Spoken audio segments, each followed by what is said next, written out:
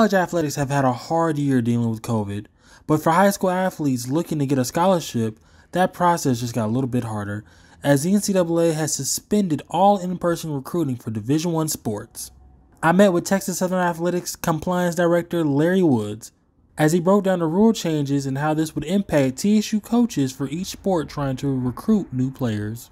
Well, back in March, the pandemic started around March 12th.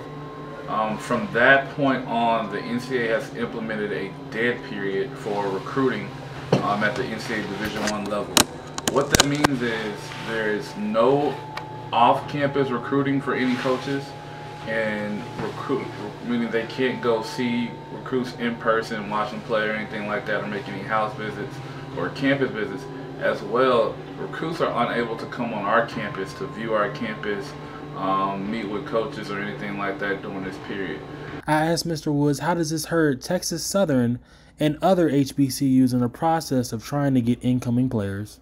I feel like it hurts everybody at this point in time, especially the HBCU level, because we don't have the resources that many of the other institutions have, where they can still promote their product on social media.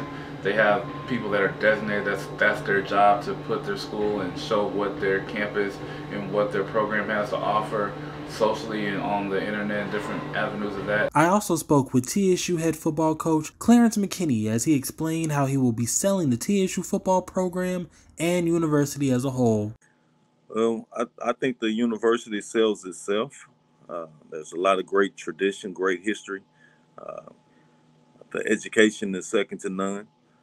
And I think we also sell access to the city of Houston and the ability to go into the workforce once guys leave here.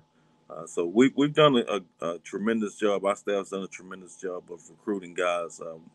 We're sitting at about 19 commitments for the 2021 class, and we've had that number of kids committed for quite some time.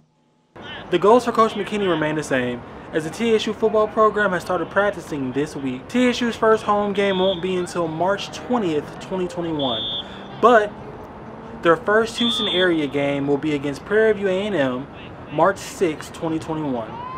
I'm Isaiah Thornton for KTSU 2 News.